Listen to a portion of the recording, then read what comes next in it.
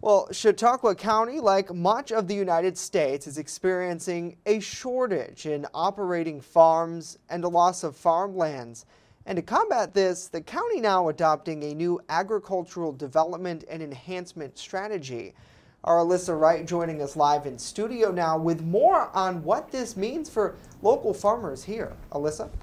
Justin, numerous farmers in the region have faced developmental pressures regarding their farmland and are now beginning to speak out about how important preserving farmland really is for the economy and for everyday life. Been working with the county's Department of Planning and Development, and over the last probably 10 years to kind of look at the last plan, what was effective in it, what wasn't, and then making plans for the new one. Farming is a big part of Chautauqua County, which is why the resource needs to be protected. I think one of the most important things that it brings to people's attention the need to protect our farmland in the county.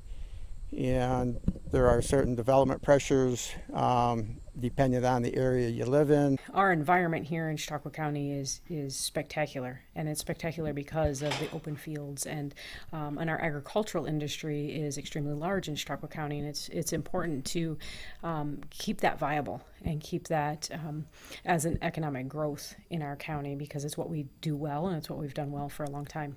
Many farms have succumbed to the developmental pressures recently, and the reason why is simple.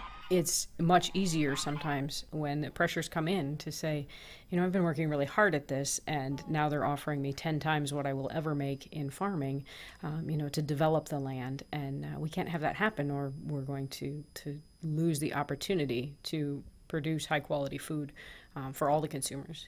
We've just recently have Love's Truck Stop came to town on the thruway entrance here in Ripley, and who knows what additional development pressure that may bring to the area and the farmland specifically.